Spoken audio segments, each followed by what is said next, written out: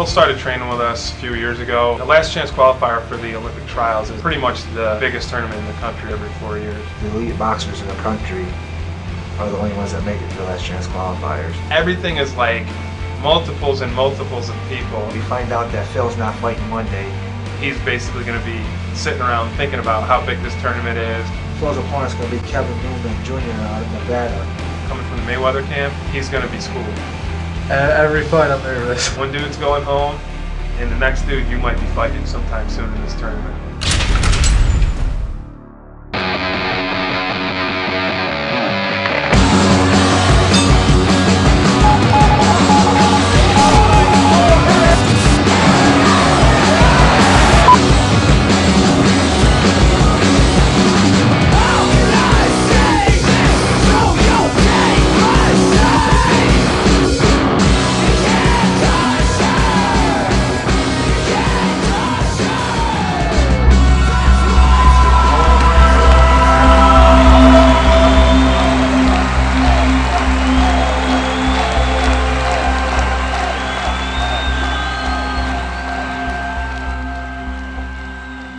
It's go time. We're ready to rock and roll and get in here and finally get this tournament underway as far as the competition is concerned.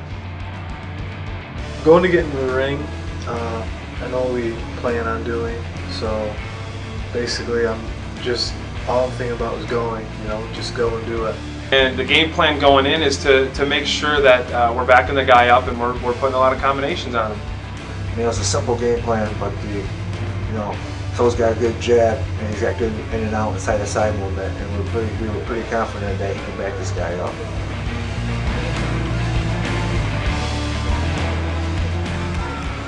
When we get in the ring, they call your name out, you walk to the center and everything, and right then is when I'm like, all right, just go. I'm literally not thinking about anything. But when it first starts, it's like going 150 miles an hour. It's like almost hitting a fast-forward one. And a lot of times, until you land that first punch, or even sometimes you get hit, it brings you back down to reality. It slows things down a little bit. For me, when someone hits me pretty good, I'm thinking in my mind, I'm going to get you back, so I have to control that, because I know a couple times in the past I've had trouble with that, so I just try to take their head off. So round one starts, and Phil comes out, and Phil's the aggressor off the bat. He starts jabbing, moving around a little bit. So I'm pretty much just trying to pressure him, come forward as I punch. Round one, Phil's backing the guy up. His footwork looks awesome. He's keeping his stance nice and solid. He's snapping his jab. He's backing this guy up. This guy's having a hard time dealing with Phil's pressure. He's ducking down a lot. He's getting overwhelmed. He would cover up when I start throwing, so I would just try to throw a lot of punches, find openings and try to score. He's doing a lot of things really well, and he's really following the game plan. He's putting combinations on the kid, and he's making a miss too. That's kind of the key. You want to score and not be scored on. So he's doing a lot of those things in this round, and the things that we need to do to win the round. I'm in the corner, and I'm giving Phil instructions after having a great first round. Was pretty sure he won that round. Boxing's really the only sport where you don't know your score until the game's over. Every other sport, you know right where you're at. And with these national tournaments, they show you the score in between rounds, so you know if you're winning or you're losing. We hadn't seen the score yet because they still were calculating and they were bringing it to us. In the corner when I first sat down, that was probably the first time I actually got a chance to think about what just happened in the first round. And it was actually giving me confidence. The lady with the score comes through and we see the score, and Phil's winning the rounds. Everyone's telling us how lucky we got to be to do well in this tournament. I don't believe in good luck. I believe in good boxing. Phil's feeling pretty good because he's realizing that he's gonna hang in here with these guys. It turns out the score was like 4-2. I was just really shocked because I was like, wow, all that, and it's only 4-2. Wow, so that just made me think I was gonna have to keep working just as hard. We only made a few adjustments in the corner because the first round went very well. Kevin was kind of leaning forward when Phil would pressure him, exposing him to an uppercut. Whenever he was pressuring Kevin was going to bend over, bam, the uppercuts there. So here we are in round 2, and Phil's got to make some adjustments. And right away he comes out and he tries to throw an uppercut from like halfway across the ring, which is not good. I was looking for the uppercut. I started looking for it a little too much. He went for the uppercut a little bit too soon. I mean, he went for it without setting it up properly. And this is where he made an experienced mistake.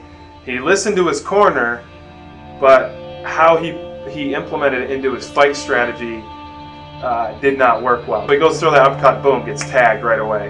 Right? I mean, nice solid shot right in the face. And by Phil running into that shot, he kind of slowed down the pressure a little bit. You know, it was a little bit more tentative, taking his time, picking his shots.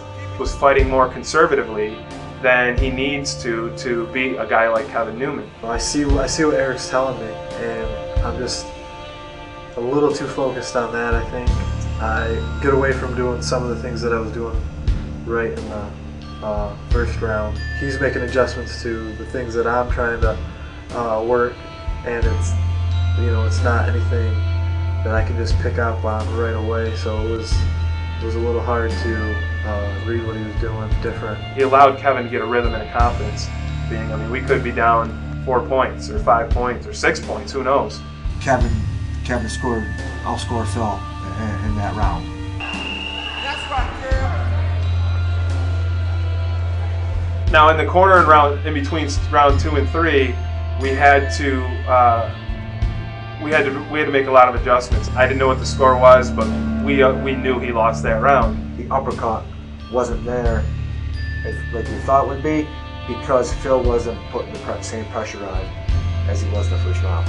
I was a little unsure on what else I should do. The guy had his confidence back. The guy had some momentum going now, and he had to turn that around. They showed us the points, and I was down. I ended up being down by a couple. At that point, I was just thinking, it's the 3rd round. This is it. I gotta go, pick it up, try to get these points back. He needed to back the guy up, and he needed to put combinations on him, and he needed to do the things he was doing in the first round. The 3rd round starts, and we know we're down. We're down 3 points, so we gotta make up some ground. I think I definitely thought that I could win still, even though I was down a couple points. Phil comes out really aggressive. I was trying to put him on the ropes, back him up, throw a lot of punches. Now Phil's kind of fighting a little bit desperate. Not completely desperate, but he knows he's down. He's trying to make up some points. You could see that Phil was really trying to win. He was trying to score, and he wasn't being the boxer that he is. I was just trying to throw as many punches as I could, trying to land as many as I could.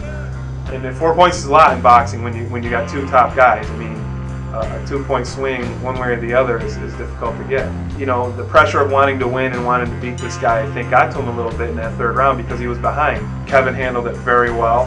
He neutralized a lot of Phil's offense with jabs and movement and straight right hands. He did good at breaking up Phil's rhythm. He's seeing some stuff that he hasn't seen before in a match. The 3rd round is close. It goes back and forth. Phil finished out the round very strong. I felt like I did pretty good, honestly, in the 3rd round, but I don't really know until they give the results.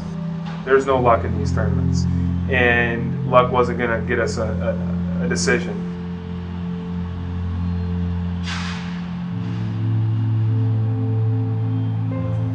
I find out, I'm down, so obviously I lost the fight. I'm pretty emotional. As soon as I heard that, he won,